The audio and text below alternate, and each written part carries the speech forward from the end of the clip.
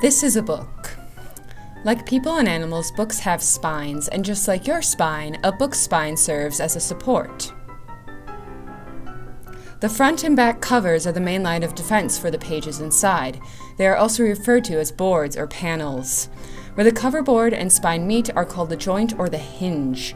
The joint can be seen on the outside and the hinge is on the inside.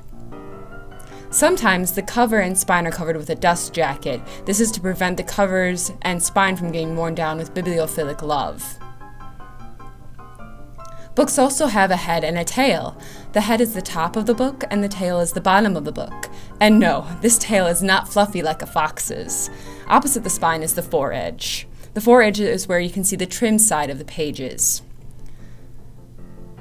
But now that the exterior has been thoroughly covered and explored, we can discover what makes up a book's guts. Moving on. When you open the front cover of a book, what you see on the inside of the cover is the paste down and the end sheet.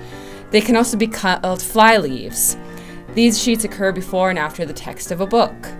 Following the end sheets, you have the half title page. And after this, you have a page of other books written by the author, and then the title page. The title page will have the title of the book as well as the author or authors and publisher. The other side of this page will have copyright notice and other important information about the book. After this, there's sometimes an acknowledgements page, dedications page, or table of contents, and then you get to your main text block.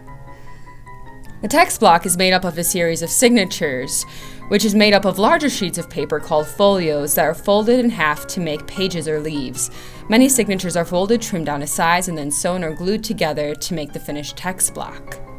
And that, my friends, is the basic anatomy of this marvelous object called a book.